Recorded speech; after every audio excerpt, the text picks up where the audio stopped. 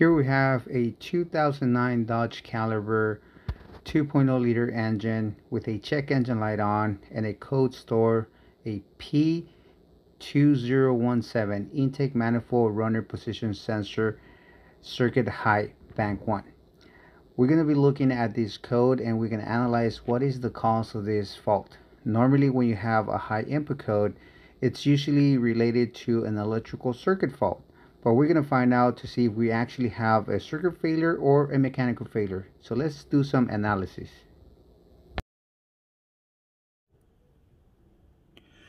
Alright, the manifold flow control valve is an actuator controlled by the PCM. And it has a position sensor that reports the position of the valve to the PCM as feedback. The way it works, if we look at this wiring diagram, terminal number 1, it's a ground at all times. So that's the constant ground. And terminal number 4 from the sensor, it's a ground supplied by the PCM. The PCM supplies a 5-volt reference at terminal number 6, and this 5 volts will be constant at all times when the engine is running. So those two grounds and the 5 volts are always constant. The PCM controls the actuator in a duty cycle mode by supplying voltage to the actuator, and that's going to move the valve to increase or decrease its opening based on its duty cycle. And then at terminal number 5, it's the signal from the sensor that will report to the PCM the position of the valve as it was commanded. So normally, if you want to test, here's what we're going to look at. We're going to hook up a multimeter, and we're going to ground one lead, and the other lead we're going to back probe the signal wire, because that's the signal that will change based on its position. And the signal works from 0 volts to a 5 volt scale. Normally, when the voltage exceeds approximately 90% of the value of 5 volts, anything above 90%, which is 4.5 volts, will trigger a circuit high input trouble code. So that's what we're going to check. We're going to back probe this signal, and we're going to see if the voltage is above 4.5 volts. Anything higher than 4.5 would trigger this code for a certain amount. If that voltage is there for a certain amount of time, it would trigger the code. So that's where we're going to test, and this is how we're going to hook up a multimeter and determine if the valve is working properly or not, and the sensor itself if it's reporting the right signal based on its position. First, let's start by locating the manifold flow control valve.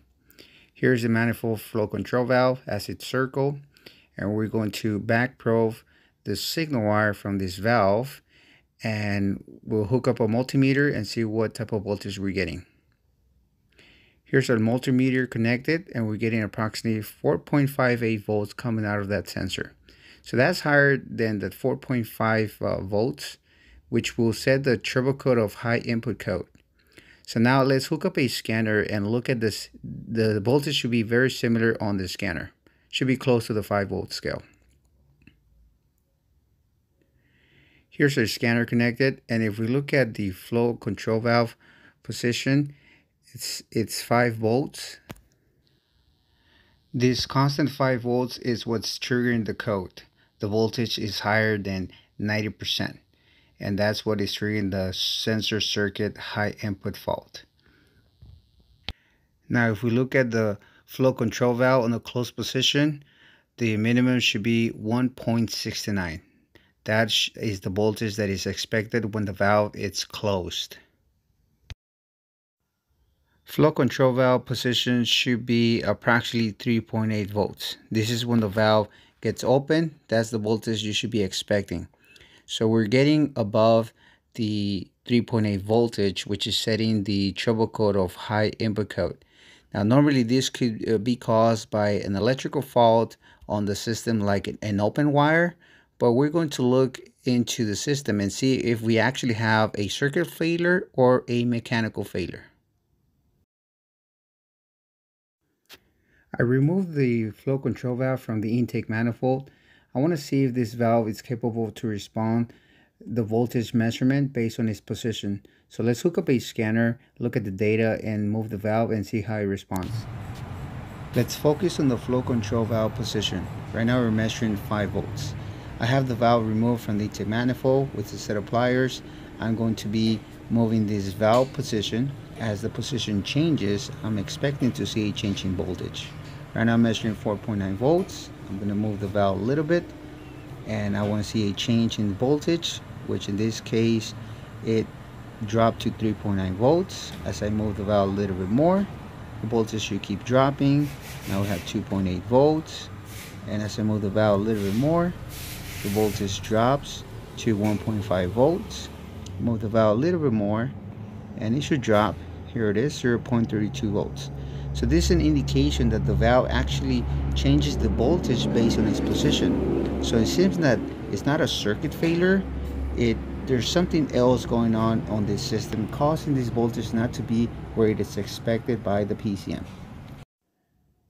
The flow control valve mounts into the intake manifold, and the valve itself gets splined to this center shaft.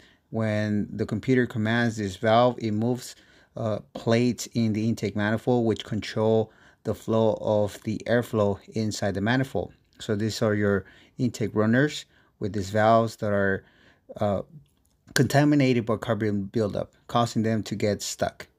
So I'm going to remove this shaft, and I'm going to clean all the carbon buildup, assemble everything back together, reinstall everything, and we'll test again and see if that makes a change on the sensor as it's installed back into the manifold.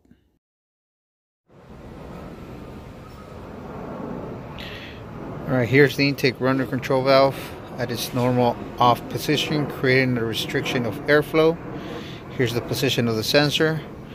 When the PCM commands the motor to open, this valve opens like this, allows more airflow to pass, and that's our position of the intake runner control valve. And as soon as you let it go, there's a spring tension, allows it back to close. It goes back to its normal state voltage.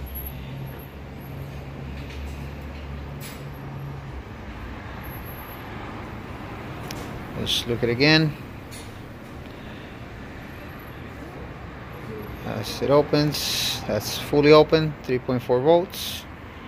It starts to close down, voltage drops, turn on 1.2, 1.3, 1.2.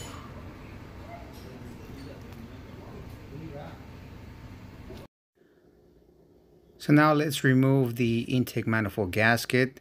This gasket should be replaced, otherwise you end up with vacuum leaks.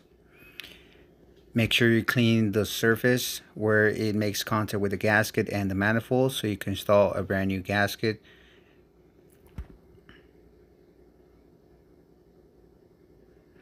Now here we have a brand new gasket on the intake manifold. Since we proved that moving the position sensor manually, it actually changes the voltage to its specification. So the problem was just carbon buildup on the manifold causing the fault.